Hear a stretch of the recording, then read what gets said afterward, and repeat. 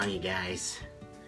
Okay, so last week on Friday, I uploaded a, well, very somber video. Well, with that in mind, I've got a, well, very upbeat video for you guys today. Alright, so what I'm gonna do is, this isn't really a countdown, more so like just a general list of movies that I recommend. Specifically movies from my childhood that I recommend for when you're having either a really good day and you just feel like watching a movie, or if you're having one of those not so good days, like if you're sick or generally really sad. But whatever the case, these are some movies from my childhood that I recommend to you when you're having your not so good days. So, without further ado, let's get on with the video.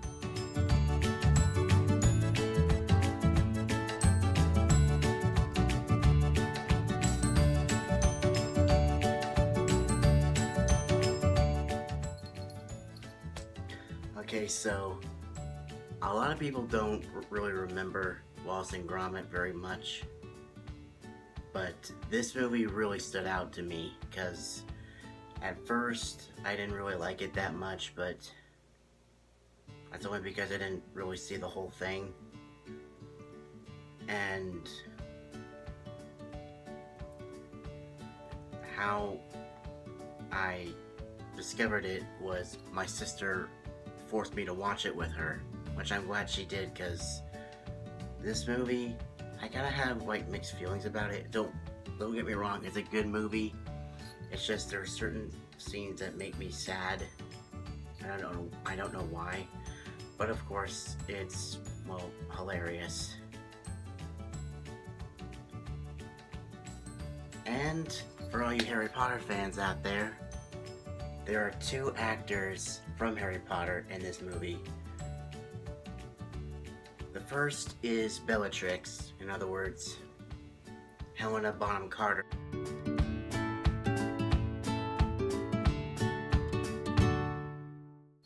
And playing her love interest, well, not really her love interest, but her fiance, and they're very mismatched, because she loves rabbits and he just wants to kill them.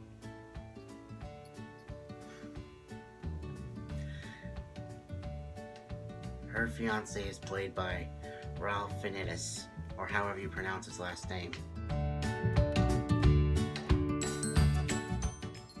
Now, did you notice something familiar about him? Well,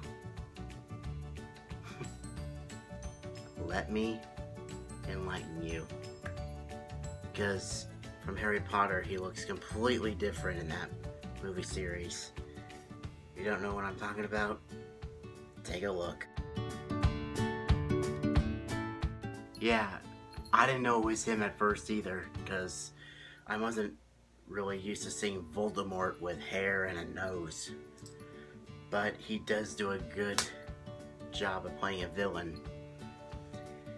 And at first I really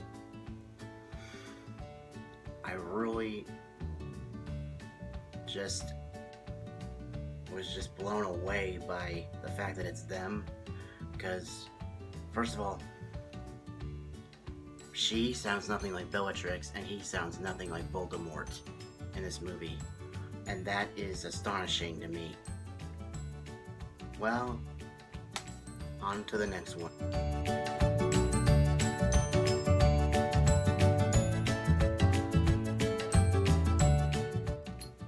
Yet another movie my sister forced me to watch with her. Now this movie I recommend on your days that you're sick, because it's not a very, well, happy movie. It's kind of like a quirky, dark comedy sort of thing. It's by Tim Burton, obviously, and if you noted, Helena Bonham Carter's in it. Yeah, she stars in a lot of his movies. I didn't fully realize it at the time, but they were dating. They dated for over 10 years. They had 2 kids together. They work perfectly well together, and just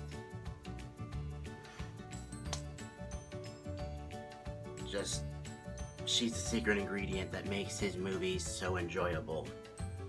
And Corpse Bride is basically like if The Nightmare Before Christmas met the Michael Jackson Thriller video. On to the next one.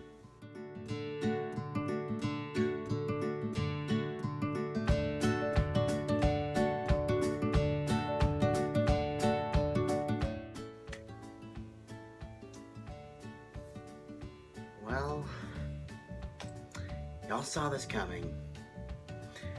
I had to include at least one of Robin Williams' most famous movies, and I have always loved Flubber. It's always made me laugh, and I always watch it when I'm having a, well, not so good day, because he really had that effect on people, and the fact that he was autistic like myself, it really gets to me. And it's just sad that he is not here today and all that, but his legacy lives on through his work, and he still makes me laugh. Even if you miss him, he can still make you laugh. And the fact that he can do that just shows how talented he was. And Flubber is an excellent example. But obviously, if you're a die-hard Disney fan, you'll especially love him for this next movie.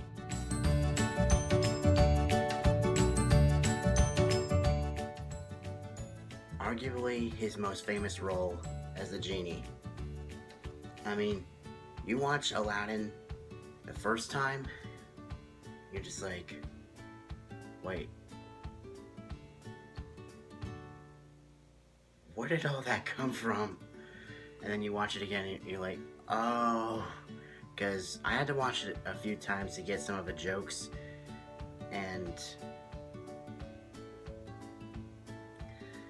now that I get them, it makes it all the more enjoyable. And he can be funny, he can sing, he can even be over dramatic sometimes, but overall he did a great job playing the genie. And in the Kingdom Hearts series, yeah, Dan Castellaneta, you did your best, but your best isn't good enough. There's only one genie, and that is Robin Williams, and this movie proves it. Anyway, here are some honorable mentions. I didn't include pictures, but I'm just going to talk about them. So, the honorable mentions are Space Jam, the franchise of the Pirates of the Caribbean, of course Star Wars and Harry Potter, of course, but anyway, yeah, there are many other movies that I recommend on your not so good days, but obviously time is of the essence, so I can't include all of them. But yeah, and pretty much any of your own personal preferences will really lighten up your day when you're having those not so good days. But anyway, on to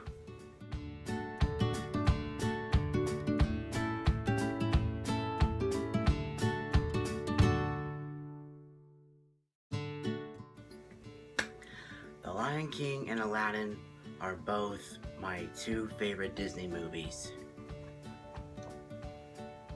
Aladdin can make you laugh, they can make you sing along, and The Lion King can do the same, but obviously there are times when it can make you cry, especially at the very beginning. And you gotta love Mufasa. James Earl Jones, you are a national treasure. Not just a national treasure, an international treasure. Your voice is amazing.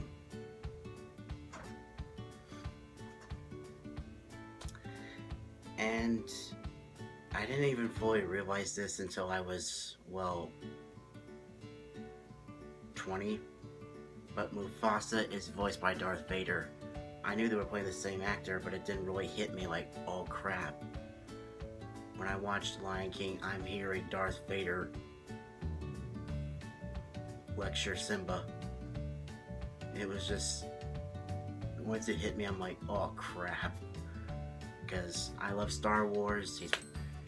Darth Vader's my favorite character, and once again, I love James Earl Jones' voice. I love his talent, and more importantly, I love The Lion King. Pretty much, if you haven't seen The Lion King, don't talk to me. Just don't. Because pretty much everyone has watched The Lion King at least once in their life. I've seen it 56,000 times. And I'm not even exaggerating. It's one of Disney's most crowning achievements, other than Frozen, but I'm not going to talk about that, because, well, enough is enough.